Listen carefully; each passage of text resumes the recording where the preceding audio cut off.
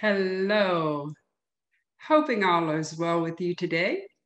Welcome to our webinar, Incorporating DEI Externally Through Programs and Community Engagement with Donna Walker Kuhne. My name is Joy Young. I'm Vice President of Programs at South Arts. I'm so glad you are here with us today. South Arts is your regional arts organization serving 9 states here in our Southern region. Our mission is advancing Southern vitality through the arts. Today's webinar is a demonstration of our commitment to our community.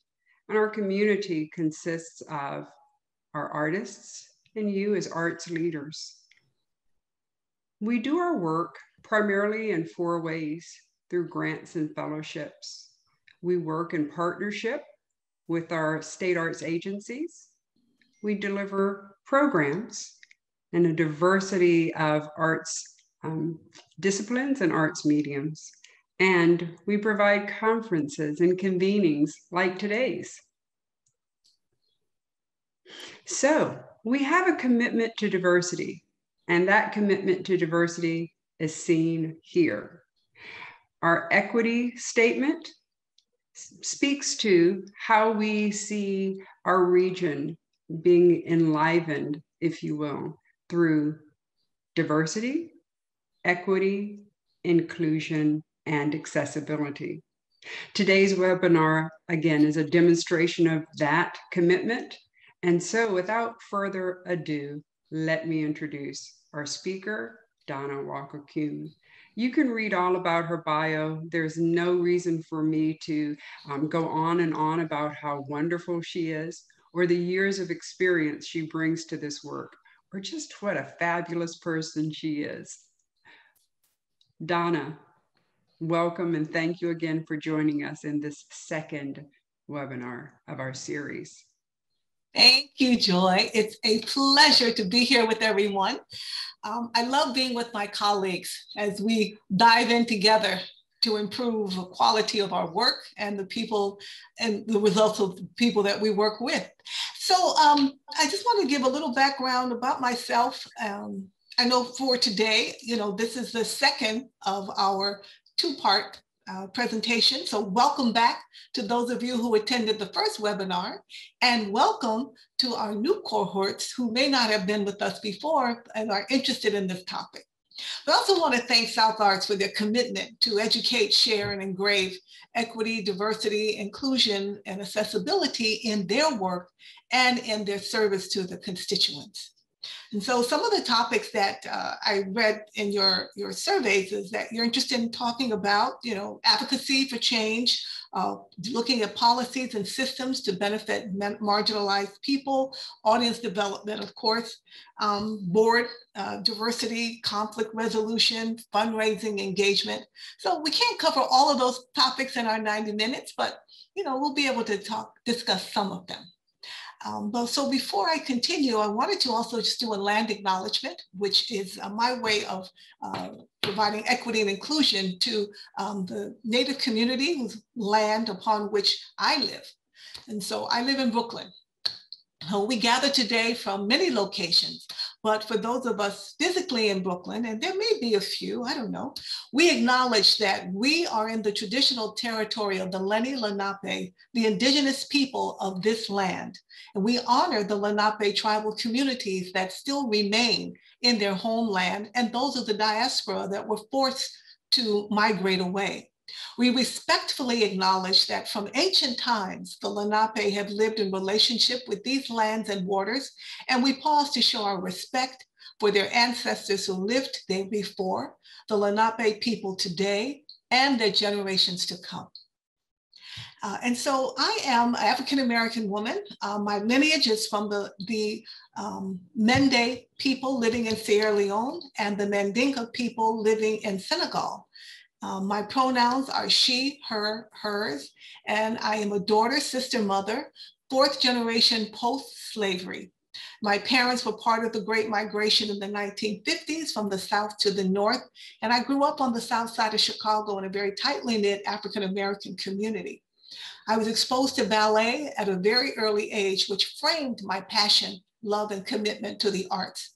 And I'm fortunate to be able to marry my passion for the arts with today's need to examine, change, and transform our cultural community by becoming anti-racist in our work. So I'm delighted to be with you this afternoon and hope that you will receive a nugget of information that you can apply immediately to your work. So my career has evolved from being a dancer, a lawyer, audience development pioneer, community engagement specialist, social justice, and diversity consultant. I wrote my first book, Invitation to the Party, which highlights audience development strategies. And I just completed my second book called Champions for the Arts, which will be published in January. So I am here as an advocate for dismantling racism in the arts. And I know that we face many challenges, but today what I'd like us to do is to examine some of our perceptions, probe some of our fears, and think about how do we engage with our art and our communities. So what do I think we need at this time? I think that our work is centered around engaging our audiences, our communities, our applicants, all of the people that we serve. And so we want to look at what are some sustainable strategies that are consistent that we can execute and start to really see a difference in how we do our work.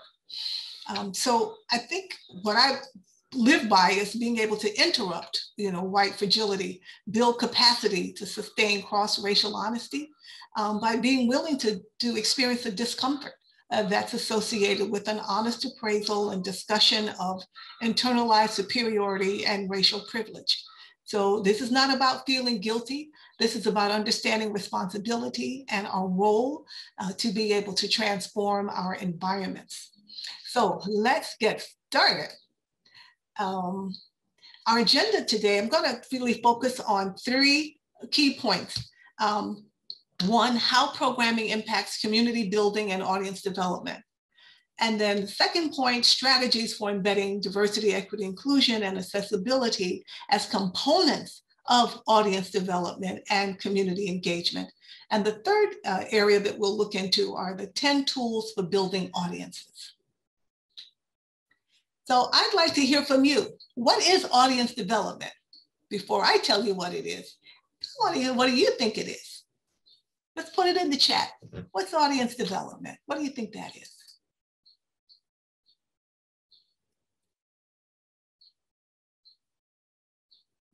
Well, there's 129 of you. I'm looking for some comments. Oh, there we go. Expanding the reach, yeah.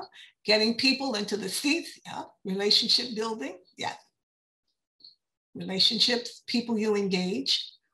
Outreach strategies, identifying the needs of groups. Reaching and serving all of our communities, stakeholder expansion, education of the art form, broadening, deepening, diversifying, teaching people to locate resources, curating relationships and programs that's relevant to the community. Those are all really great. Thank you. Very, very good. Okay. Next slide. So what's community engagement? You told me what you think audience development is. Now I want to hear, what is community engagement? Please put your comments in the chat. Let's see.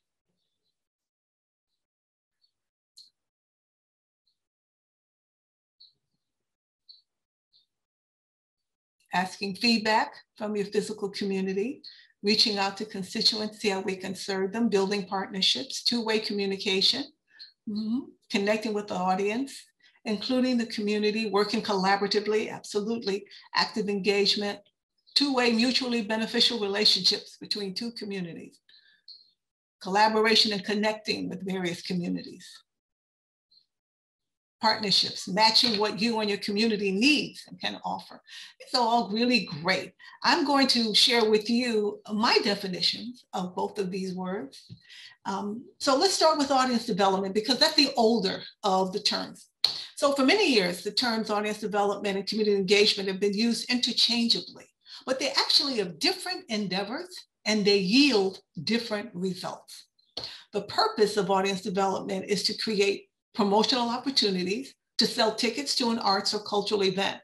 The purpose of community engagement is to facilitate partnerships and expand access to the arts to engage in a collaborative process.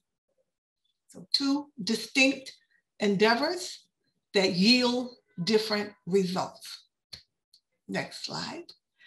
Audience development is the cultivation and growth of long-term relationships firmly rooted in a philosophical foundation that recognizes and embraces the distinctions of race, age, sexual orientation, physical ability, geography, and class. So embedded in the definition of audience development is diversity. Because the reason why we are pulling out specific communities is because they're not there.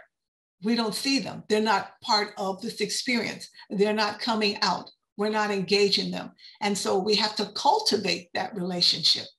And when it's long-term, then we can build upon that.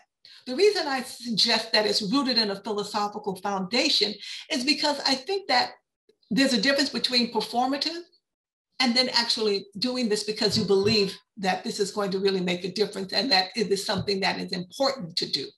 And so when it's performative, it's simply being handed a memo that says, oh, we're going to be doing this event and we want to target the Asian American community. Can you find them? To me, that's performative. That's, let's just get this done so we can check it off our list. As opposed to, we recognize that there is a demographic that has not been participating in our work. We want to be thoughtful about how we engage them. So what is the philosophy that wraps around your actions?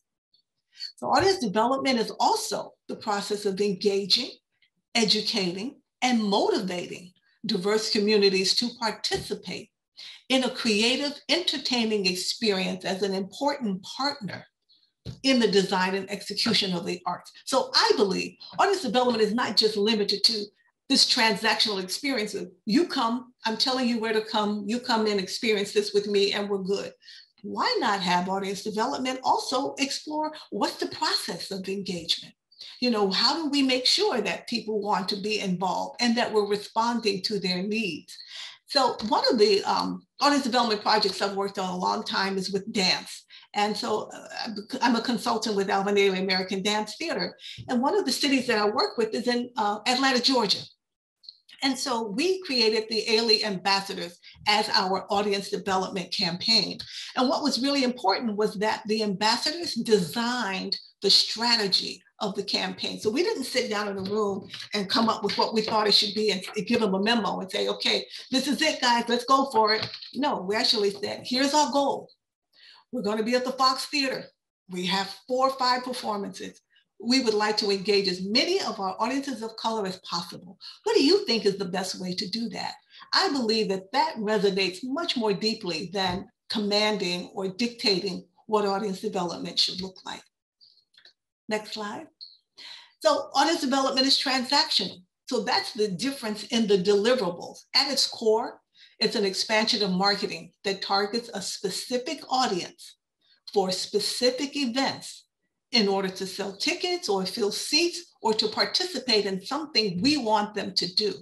But it's a transactional relationship.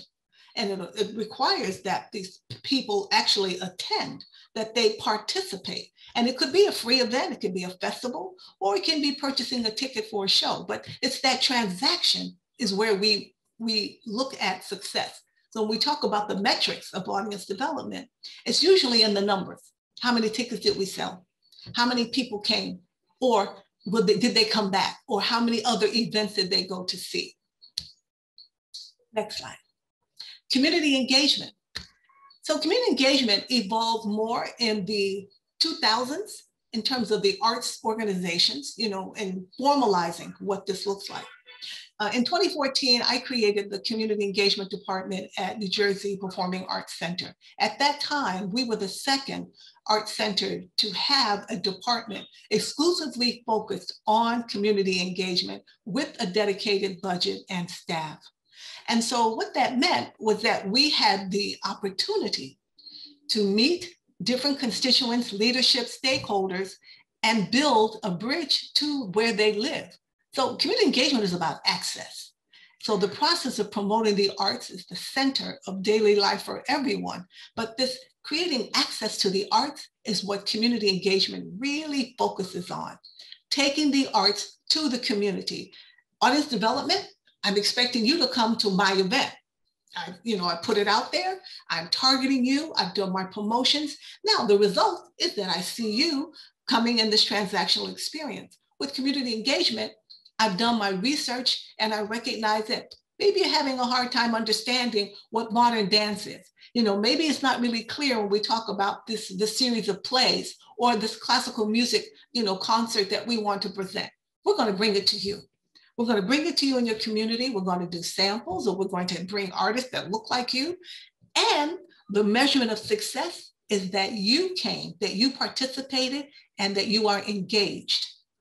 That's community engagement. It is not an expectation that you then come back to where I work, to my venue, and then purchase a ticket. That then becomes audience development.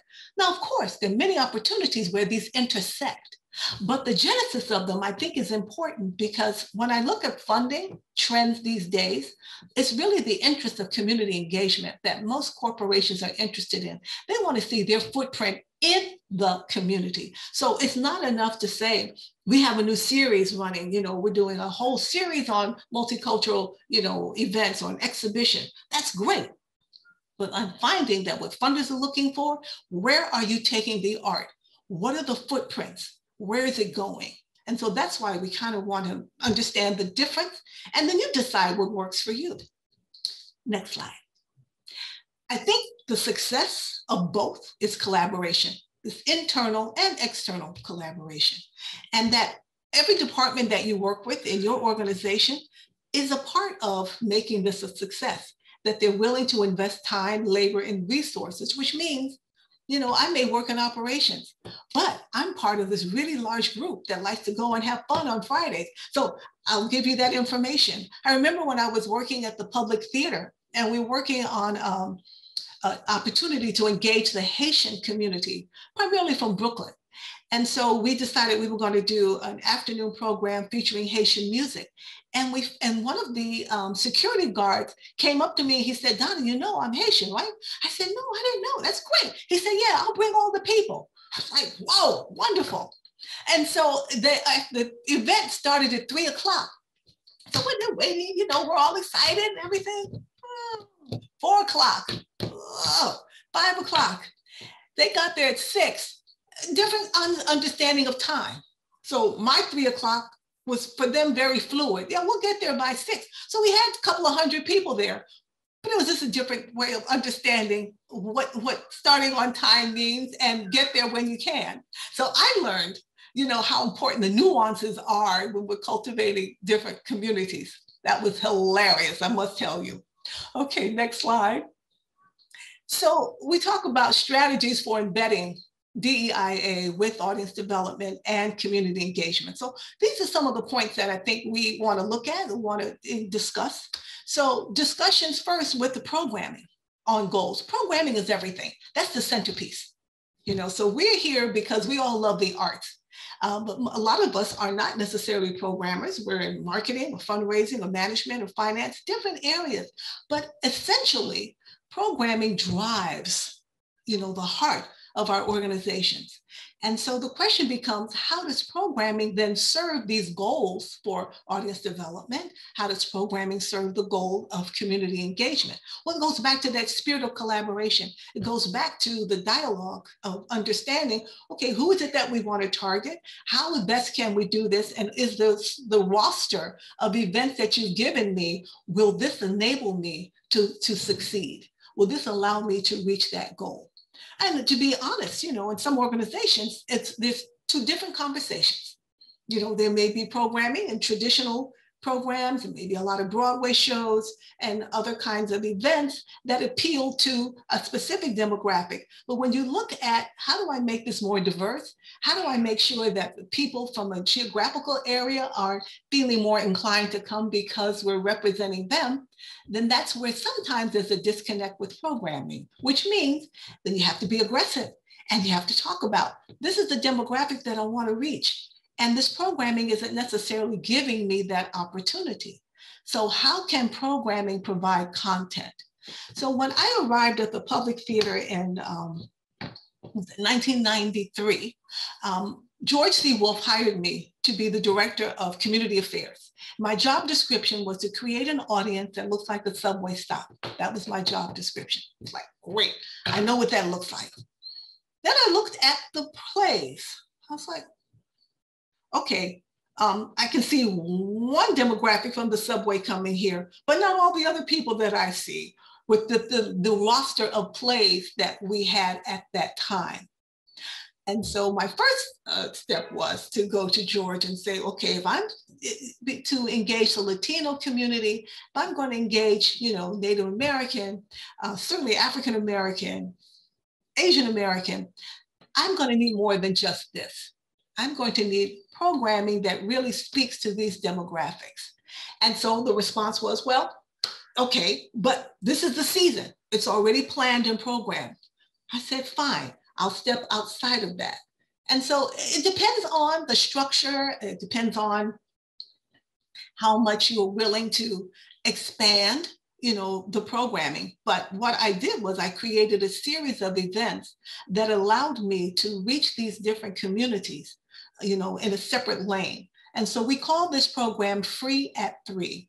So every month, the third Sunday of the month, I would give it to a different targeted community. And so I might give it to the Asian American Writers Workshop. Then the February would be the Native American, American Indian Community House. Then, March would be Harlem and some of the cultural groups there. And what did they do? They did whatever they wanted to. I gave them the space. I said, for 2 hours, you can play. You can have a reading, you can have a board meeting, you can have a yoga class. My point was I needed to engage this demographic and have them recognize this space is welcoming. They know how to get there. They know what the lobby looks like. They know what our staff looks like. And then we can begin to build further programming from there. But first, I needed to get them in the space. And so we did that for a year. Then the second year, I thought, well, maybe I can start to target this group, these different organizations to the plays that were actually presented, because the second year we started to do more diverse programming. And so then I could say, okay, I've got my Latino group coming and we're doing Blade to the Heat, which is a play about a Latino boxer. And so now my audience has a thread between them coming for their event and what we have showing on the main stage. And then when I would welcome everyone from the stage, I would let them know. And we're doing a play, that's based on a Latino culture, and we have a special discount just for you today. And the box office is in this direction. As a matter of fact, right after we finish your event, I'll have a parade leading to the box office just to make sure you know where it is. So we started to connect the dots. And that really made a difference and allowed us to go take a deep dive into audience development. And so that's an example of programming, providing content when you are able to create your own, or when you can have conversations with those who do programming, asking them, can you start to shape this in a different way? Because this is a community that we want to reach for these reasons, really make your case. So creating programming that supports community engagement and audience development, that becomes, our goal and also our challenge. So what do you think are obstacles with this, with building programming that really supports either audience development or community engagement? Do you anticipate any goals or any challenges, or have you experienced any obstacles? Anybody? Oh, I can't see you all. Oh, okay, wait a minute. Not having control of plays, yep. So maybe having stage readings outside your venue, identifying engaged partners. I'm going to get to that. It's coming up in a few minutes. Rental facility, yes. So then you find another space. Everyone needs to agree on the demographic. Give them a reason why. That's why we do our research. Geography, barriers, absolutely. So in working at the public, I was responsible for all 5 boroughs. So I had to create pathways for people from the South Bronx to want to come down to Lower Manhattan, people from Brooklyn who want to come to Lower Manhattan. Why was that?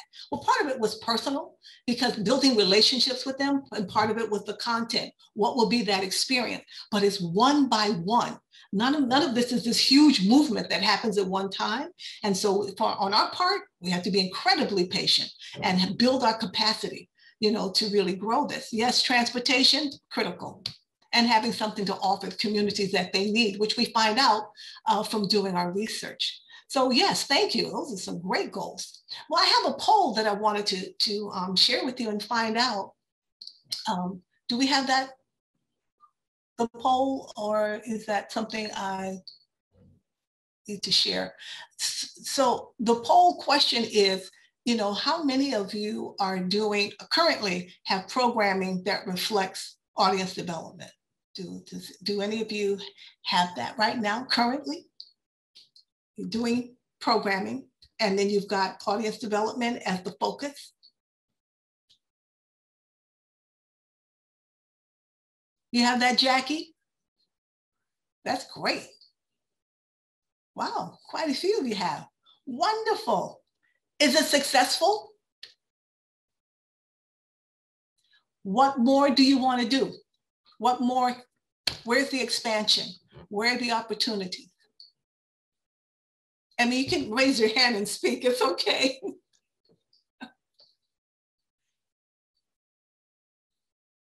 Yes, Jackie.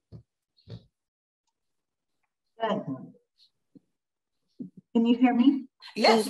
The challenge in audience development is mostly on our side of personnel to have enough soldiers to be effective.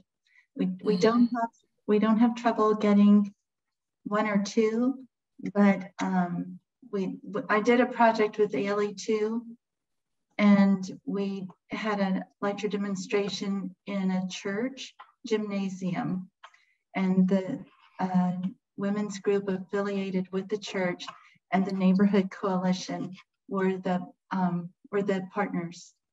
And we had 175 people come. We were hoping for 80. Wow. And we had to drag out some chairs.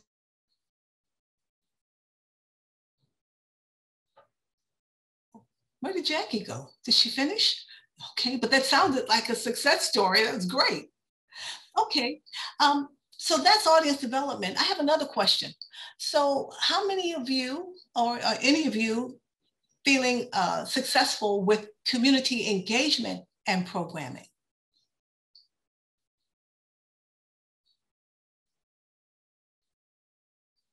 Carlton, tell us about it. Hi, yeah, I've done this before, but I want to really take it to another level because there's so much emphasis being placed on this community engagement, and also the issue about interaction at various segments, should I say, throughout the programming year. So I want to do a couple of productions, and I want to involve schools, parents, and students.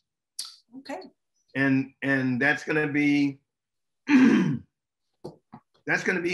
pretty comprehensive because it's going to involve several different ethnic groups. Oh wow! So that's what I've already worked with these entities separately, and I presented the idea to do something cohesive, and we're going to move into the next conversational planning phase within the next 2 weeks. Oh, so I'm really excited about it. That's great. That's great. Congratulations. Okay. Let's continue with these slides, please.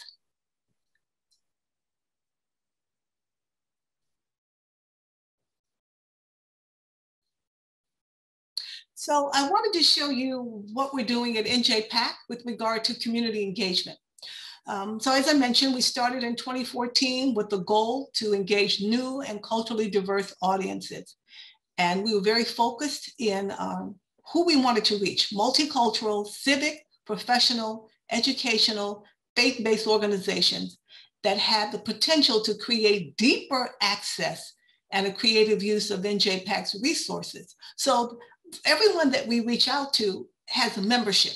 You know, that for us, that was really important, that there was a constituency that we could then be engaged with.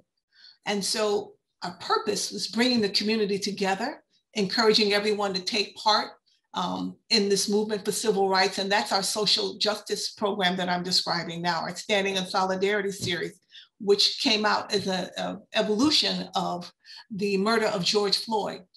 And so community engagement is a perfect position to respond to social justice issues.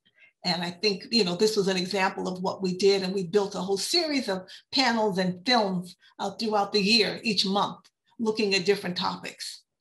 And so over the course of these 6-7 years of community engagement, we basically produce 200 events per year, and we have attendance of around 20,000 people, and we have 120 engaged partners, and we have a newsletter that goes out. Before the pandemic, our newsletter went out bi-monthly to over 5,000 people. And so that's like the profile of our community engagement effort. The photographs are from some of our events with the various individuals that we serve. Next slide. And so the institutional events, community engagement is internal, but also external. And so we talk about making the arts accessible to people. We look at our Kwanzaa celebration, how do we do that in a way that our community is completely involved? And this past year, it was all virtual. And we had, of course, our largest attendance. We had over 15,000 people watching our Kwanzaa celebration, which incorporated all 7 principles, included dance, panel discussions. We had all of the sororities, fraternities, the Divine Nine. We had our faith-based community. It was really extraordinary what we can do in this new stage, but how we also can continue to build community. So our tribute to the elders is a ceremony that we induct our elders, because Newark, New Jersey is predominantly African-American, and fortunately has tremendous respect for our elders. And so we salute them, we celebrate them by having this group that brings them together, and then they are acknowledged for their contributions. Our Martin Luther King Awards reception is another opportunity to engage those constituents, a layer of leadership that we want to continue to expand our access. Our True Diversity film series, we show these films in the community before the pandemic. We were in various communities in Newark on topics that were important to them, whether it was water shortage, it might have been discrimination based on lifestyle, LGBTQ. We did rape on college campuses, important issues. And these are all separate from the main stage programming of the Arts Center, which is producing 500 events per year, booking Earth, Wind, and Fire and Shaka Khan and all of the various popular artists that come to Arts Center. So this is a whole nother lane that enables us to create access to the arts. Our Authors Expo was recognizing so many people were calling us and saying, I wrote a book. Like, okay, we're gonna have an Authors Expo, which was a big room that we rented in one of the communities. And we invited all the authors to come present what their book was about, sell their book. And then we added dance performances to that as well. Ailey Dance, our wellness festival, is a way that each Wednesday we actually feature a different dance workshop from different cultures. The month of April was all Asian American dance styles. And this month we're doing all Caribbean, because June is Caribbean Heritage Month. So those are some of the, again, here's some of the facts of what we've accomplished during this time, really having a sustained relationship with our communities. Next slide. And so in addition to the Community Engagement Department, we have 2 bookends. One is our Advisory Council. Our Advisory Council is made up of these different subgroups: dance, our elders, faith-based, jazz, Latino, and LGBTQ. They were formed at the beginning of NJPAC to make sure that we always had our ear to what does our community really want to see? How can we be responsive to their concerns, their needs? I formed the dance committee when I got there in 2012 because the attendance for dance was so low. And I thought part of that is because our community needs to understand what is this dance form we're talking about. And so they provide opportunities to meet the dancers, to do some of the dance choreography in their neighborhood. So we're coming to your church and we're going to do some African dance classes. We're coming to your community center, we're going to do yoga. So I believe when people can get a taste, it just diffuses the mystery. So that's been incredibly successful, and it's one of our most funded projects is our dance in our community. Our elders, as I mentioned to you before, our elders committee said, we've been around a long time and we see all these young people running around and they're just making crazy decisions. We want to have a platform to share our wisdom. So we said, fine, we'll call it Pearls of Wisdom. Pearls of Wisdom is this intergenerational dialogue based on parenting. We've talked about music.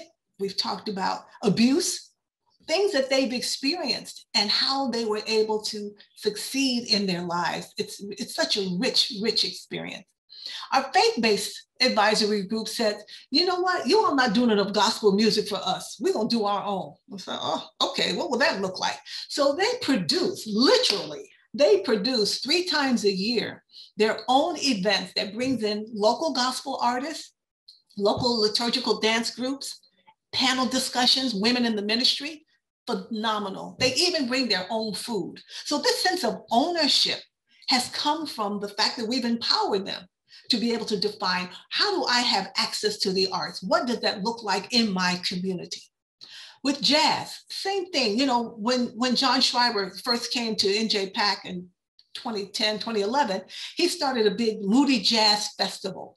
But our attendance was really kind of modest. So when I got there, I said, well, you know what? I need to form a jazz advisory group that can help us figure out what's the best way to engage people with jazz. And the first thing they told me was, Donna, we like jazz in intimate settings. Yes, you can bring Diana Reeves to the 3,000 seat house, but we like jazz jams too. Okay, so I found a place that we could have regular jazz jams. Clements Place is a beautiful lounge on the campus of Rutgers University. And each month, you cannot get into that room. We've had the fire department come twice with people just pushing their way in, because what does it do? It features local jazz artists, 3 levels. You have aspiring jazz students, you have regular performers, and then you have the jazz aficionados, all coming together. It's one of the most diverse events that we do. I absolutely love this. Again, a highly funded initiative. With our Latino community, we produce the Hispanic Youth Showcase, which highlights children in their performances displaying their culture. And we do that annually. With our LGBT community, they said, we want free form. We want to do all kinds of different performances. So it's really like an America's Got Talent. And it is wild. It's just so great. I can't describe the joy of empowering the community to define, what is my arts experience going to look like? And then giving them the space to be able to do that, whether it's with where we are physically or in the community. You know, but the goal is that everyone experiences the arts and feels that this is mine and I can really, you know, claim this. Next slide. So jazz, you know, again, wanting to be able to expand our footprint with jazz, I got a call from the head of the one remaining synagogue in Newark, New Jersey. And so Ahava Shalom, they called and said, we want you to come and take a look at our space, because we'd like to do something within JPAC. So we're like, okay, let's see what we can do. And so we're in our 6th year of programming of jazz with Ahava Shalom. As you can see from the picture down in the bottom, upstairs is their art museum. It's the Jewish Museum of New Jersey. Downstairs is where the synagogue is. So what we've done is we have built a program that has 7 to 8 different experiences with jazz.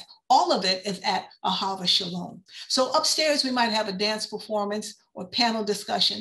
Downstairs, we have the performances, as you can see. In the basement, we have the arts experience, where we have one of our teaching artists that encourages people to make murals and to draw, you know, their feelings about jazz. So incorporating all the various experiences of jazz, as you can see how diverse this audience is, it's unbelievable. Who from your team sits on the advisory council? All of the community engagement staff support the advisory council, all of us. So that we're constantly engaged with them. And it's a great question, because this requires management. You know, it's not an email like, oh yeah, here, do this. No, we meet. So our advisory councils meet twice per year. All of those committees meet together so they can learn from each other and sometimes intersect. Then each committee meets at least twice on their own as they plan different events or produce different events. And so we have really made it our business to be available for them. Yes, all volunteer, happy volunteers too, happy volunteers, yes. And it's because they want to claim, how do we experience the arts in our community? Next slide. Preludes. So this is an example of audience development. So sometimes in our performing arenas, we have space, we have a lobby space. So prior to the curtain, the 8 o'clock show, we will invite a youth-based arts group to perform in the lobby. And we, of course, in order to be able to perform in the lobby, you have to sell a certain amount of tickets. And so this whole model was set up by the Elizabeth Memorial School. Well, first we just invited them to come and play. They're classical music school that are excellent in their work. And we invited them, okay, come perform in the lobby. This is a great way for our audiences to see what our youth are doing. And then they started saying, well, the parents want to come, and the grandma and the aunts and the cousins. So we thought, oh, okay, then we'll set up a code so that you can start to sell these tickets. So 3 times a year, Elizabeth Memorial School will choose 3 of the various shows that we're presenting that they want to perform in the lobby. And they sell a minimum of 150 to 200 tickets for that concert, because their families want to see their children performing in the lobby, and then they want to come and see the show. So this has become an audience development initiative. We are targeting the specific demographic of students, and we can count on them. It's a long-term relationship. We've now been doing this for at least 6-7 years. We monetize this relationship through the ticket sales. So the transaction is the success. So when we talk about preludes, we talk about how many tickets did we sell and what was the cash amount. And so this is just showing you what the differences are. Next slide. So now I'd like to just talk about the 10 tools to build audiences. Do you have any questions before we go into that?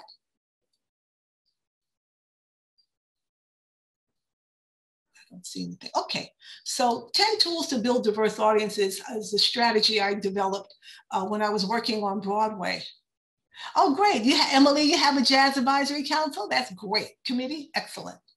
So I was working on Broadway. I was working on one of the shows, Bringing the Noise, Bringing the Funk, and was able to really bring in a significant African-American audience, young audience. And a lot of the producers started to ask me, how did you do this? And so I wrote a book. That's when I wrote Invitation to the Party, because I wanted to share this knowledge. So these tools provide a way to wrap around the strategy of audience development. The first tool is investment, like what you're doing today, taking out 90 minutes of your day to be able to go deeper and to understand how can I be more effective. It's also understanding that this is long-term, labor intensive. There's nothing quick about audience development that I've experienced. So the focus, of course, you're targeting a diverse group to become ticket buyers for an event. So you're investing in that. Next slide. Commitment is the second tool. So I believe to be successful in audience development, you have to expand your life.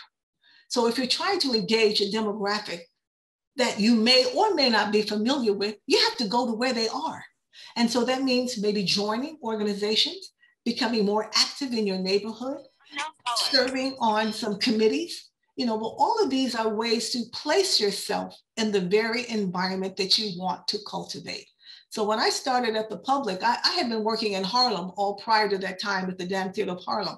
So working now at the Public Theater in New York was lower Manhattan in the Village. So I didn't really know the neighborhood. So I just joined as many organizations as I could, because they gave me the platform to be able to present what we're doing as a member, not as a guest, and to then deepen my understanding of the community.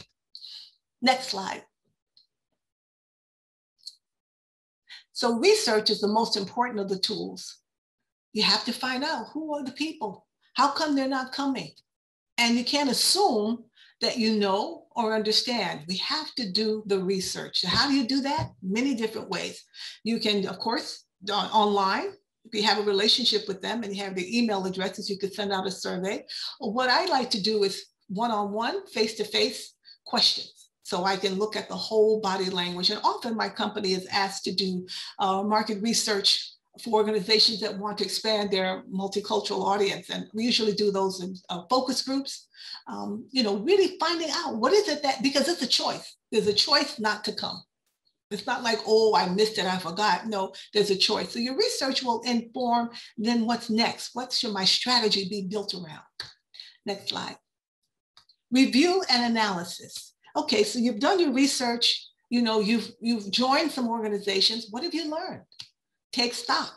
Figure out, how can I do this based on my internal capacity? You may be a one-person team. So how much can I do, knowing I still got to make budget, I got to produce, I have to turn the lights on. So you have to really think about this in real time. Honestly, what can you accomplish? And from there, you start to build your success. Next step, follow up. So once you start meeting with various constituents and you talk about what programming opportunities there may be, deliver what you promise. Keep your word. This is essential, particularly for communities of color. We're so accustomed to having white organizations come in and make these promises. Oh, we're going to do this. Oh, you give us your list and we're going to produce this for you. So there's a lot of mistrust. So in order to really be effective, let your signature be deliver what you promised. Yeah, I'm going with them because they said they were going to produce that show and they did. They said they were going to work with our church group and they did. So you make sure, I just can't emphasize that enough, how important it is to have honor and to be trustworthy in this work. That's right, Mary Jo, very important. Next slide, partnership. So this is my favorite. I love partnerships because we get to play. But the first rule of partnerships is that everyone is equal. Remember, this is not social work. So you're not lifting up a community. You're not fixing Black people. You're not fixing the racial problem.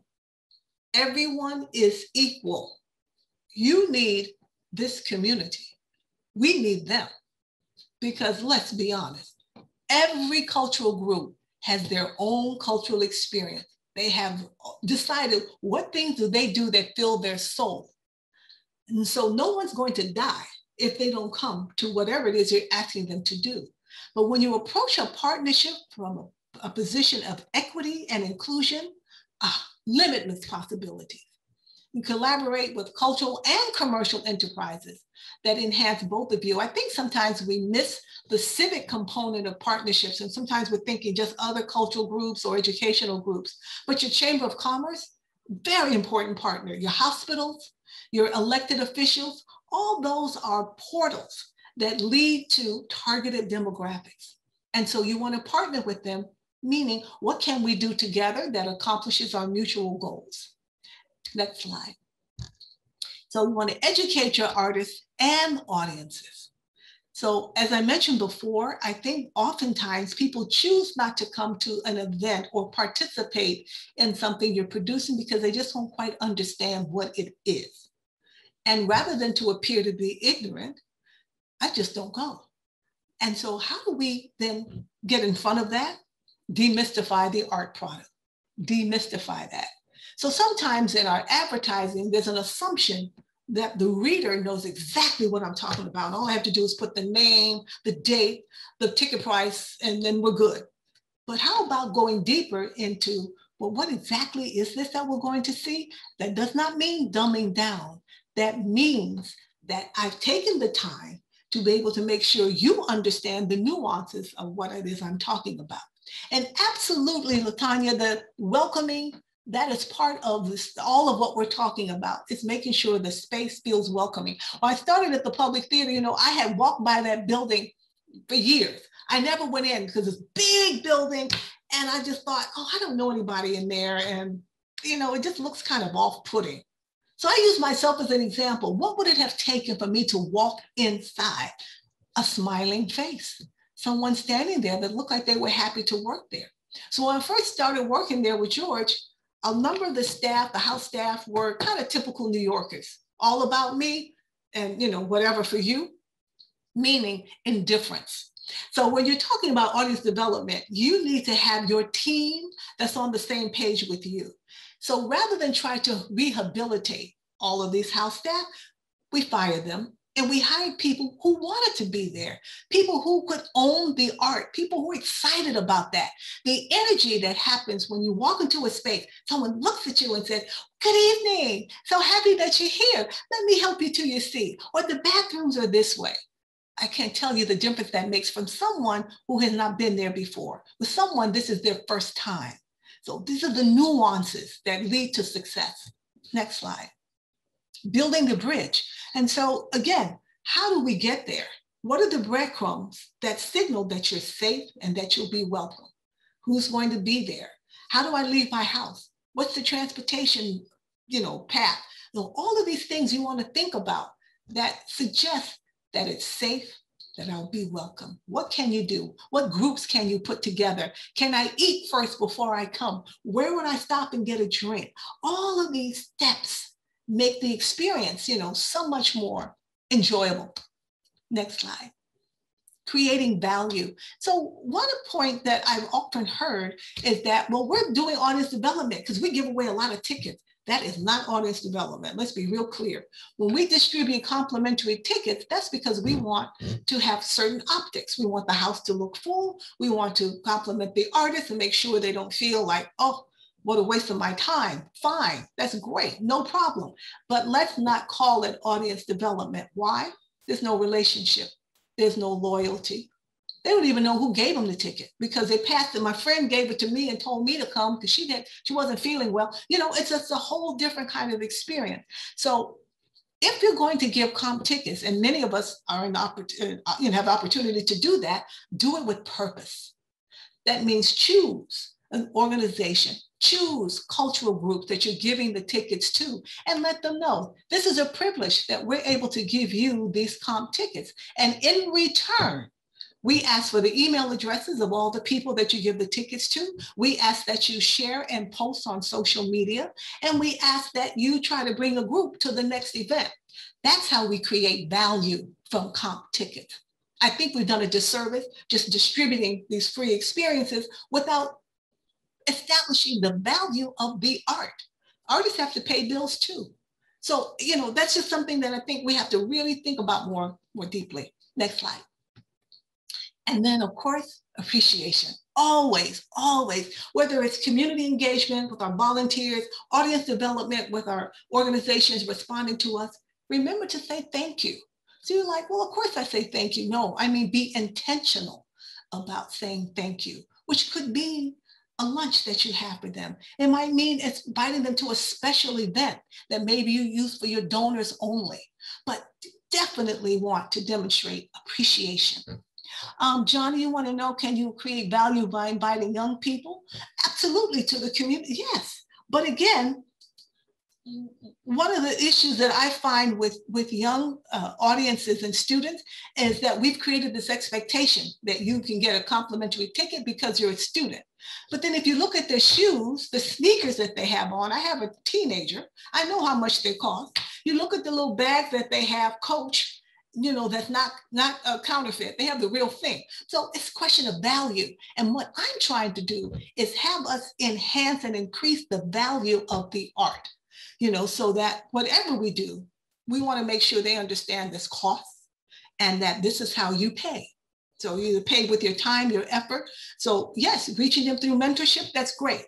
But it's not, I just don't think it's enough to just throw it at them and say, oh yeah, you got this because you're a student. Or, I feel sorry for you. No, the arts deserve more than that. So how do we improve our ability to explain the value of engaging support for public arts and help us grow? So I'm not sure if you're saying explain value to funders or to constituents. Do you want to elaborate on that? We could take the slide down for a moment. I can see who that is that asked the question. Oh, from funders and local governance. So again, find out what they want. Everybody wants something. So you want to find out what is the language that they're looking for.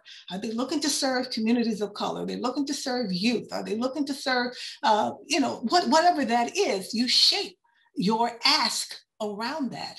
And then you demonstrate what your deliverable is, that I have, these constituents, and this is the work that we're doing, and this is what it looked like. And what you feel is the impact that it's had on their lives, the positive impact that it's had on their lives. So that's one way that you can look at that.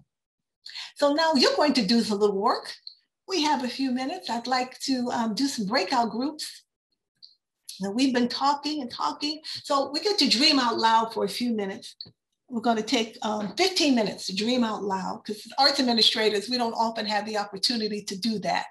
Thomas, you worked at the public? Yeah. Okay, so in dreaming out loud, this is what I'd like us to do. We break out into groups. You're going to discuss, what kind of program that one of your arts organizations has done or is currently doing that brings in community engagement or audience development or both.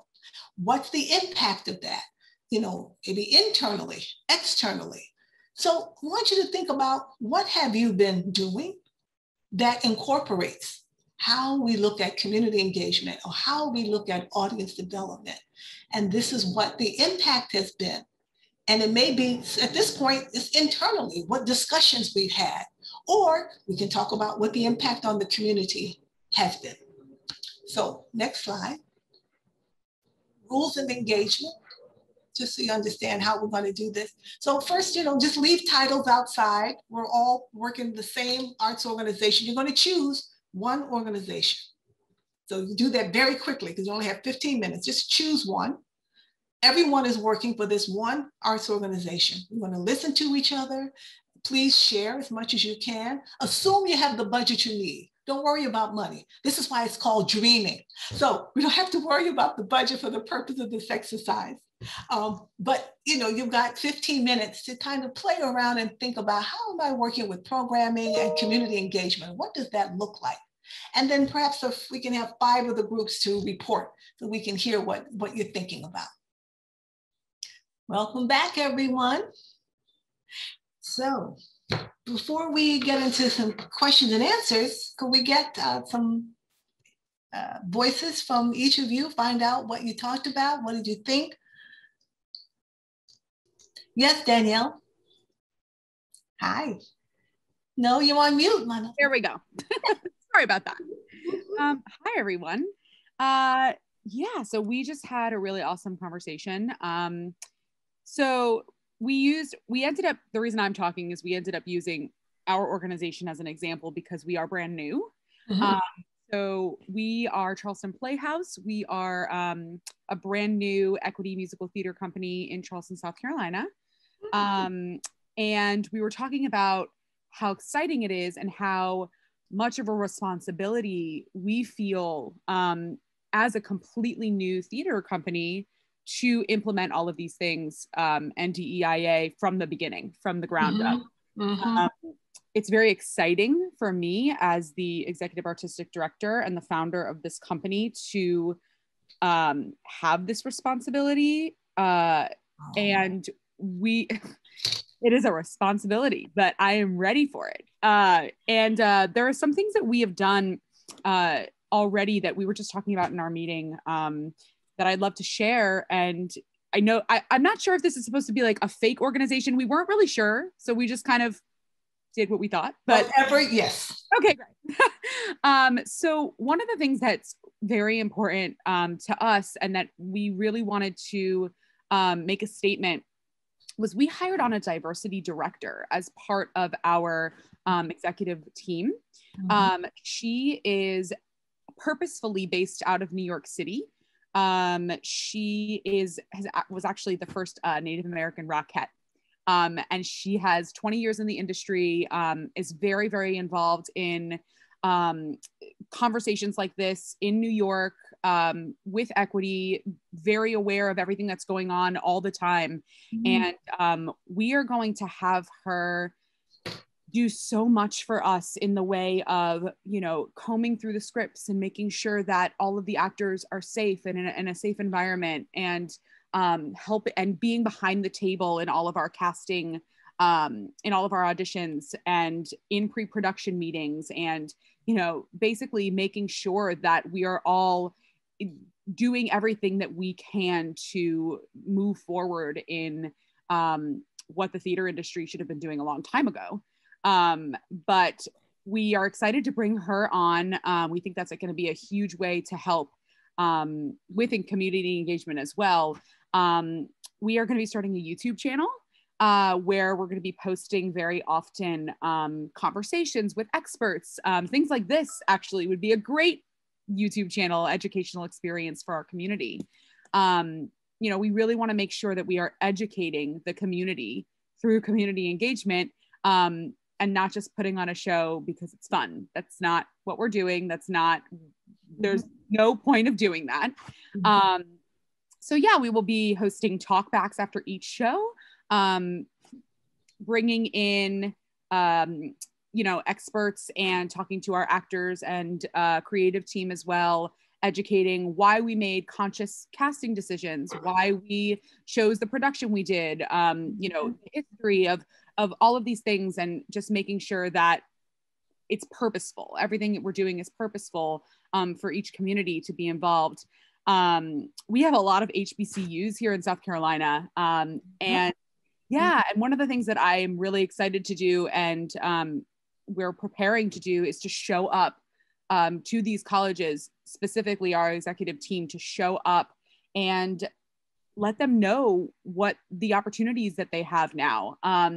Hey, we are this new equity theater in Charleston. We cannot wait for you to come and audition for us and be a part of it. Like, we want to include you so badly, and not just sending an email, you know, showing up and really putting your, you know, showing them that it matters and that you actually care. Yeah, so that's kind of, that's kind of the start of everything. Congratulations, how exciting. I'd like to just add the note for the colleges, because I do a lot of work with colleges. And what I have found, first, I always go to the president of the college. You know, something I learned from George was to leap. So I always start at the top. Yep. And make sure they understand the whole breadth and vision, so they basically can give the directive to the different departments. Please pay attention to her. This is going to be an important conversation.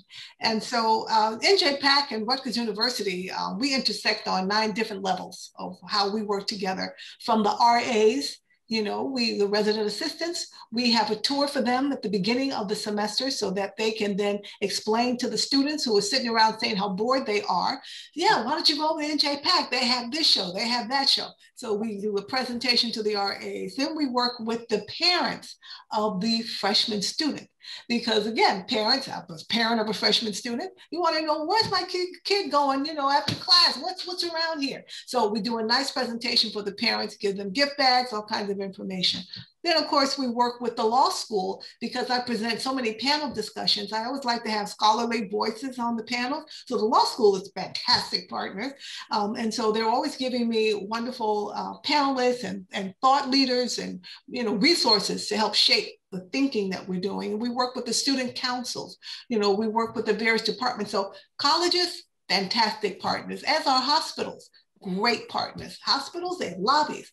It's visual arts, you can do lunchtime performances. You know, there's just so many opportunities when we talk about audience development. So think about, at these spaces, how you can have a permanent space so that your organization has a table there, a kiosk, and maybe have a rotating video that goes every day so that you can really start to inform and educate where you are.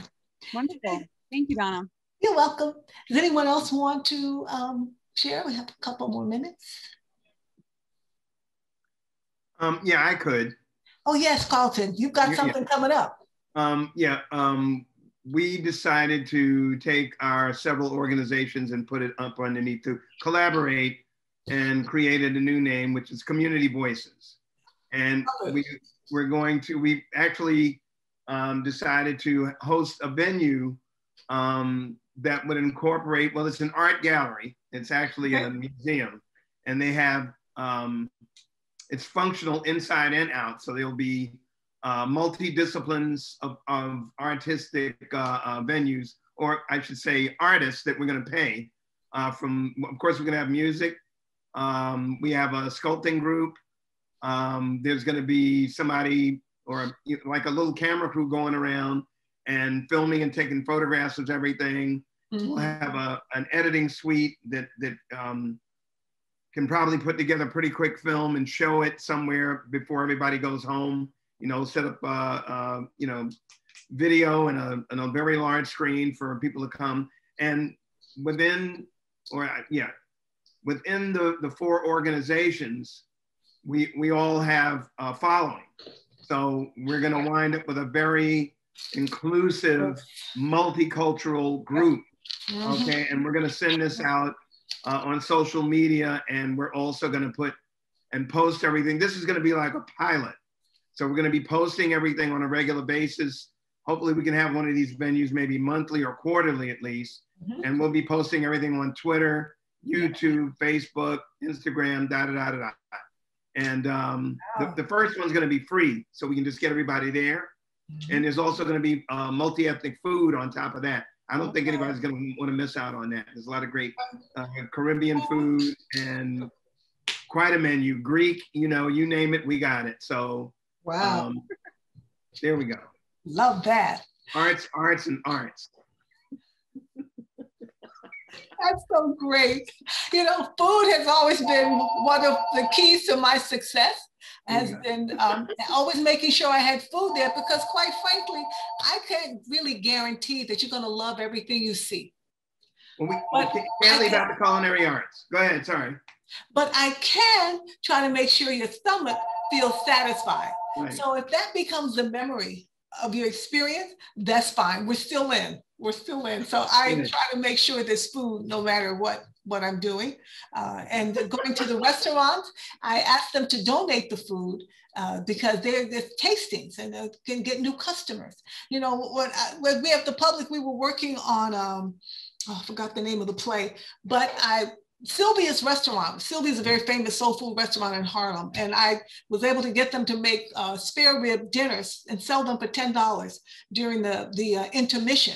And so people came for the $10 Sylvia's ribs and then saw the play. I'm fine with that. It's like, how do we get people in the door? I think we have to be extremely nimble. You know, not everybody wants to come through the front door. Some people like chimneys, cracks, windows, open all of that space up. I'm just speaking metaphorically, but you know, people have different ways of coming in. And so I love what you're talking about, Carlton. That's great. So we, just in wrapping up, thank you so much, everyone. Really great to meet all of you. I know the South is cooking, fabulous.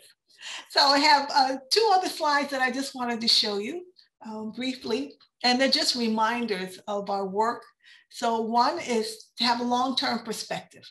You know, this work never stops, and to make sure that you're constantly engaging with your colleagues to talk about this and build the relationships. Make sure you have your internal allies. So when you're looking for funding, you're looking for support, there's certain people you can go to. You know they're going to go with you because you've taken the time to cultivate that relationship. And also develop the work culture so that everyone is really looking at how they can support these goals. And then the next slide is no shortcuts. So there's no shortcuts, no silver bullets for making sure we have inclusive workspaces.